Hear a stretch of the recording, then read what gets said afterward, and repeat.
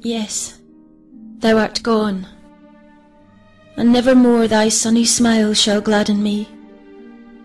But I may pass the old church door, and pace the floor that covers thee, may stand upon the cold damp stone, and think that frozen lies below the lightest heart that I have known, the kindest I shall ever know. Yet, though I cannot see thee more, 'tis still a comfort to have seen, and though thy transient life is o'er, 'tis sweet to think that thou hast been. To think a soul so near divine, within a form so angel fair, united to a heart like thine, has gladdened once our humble sphere.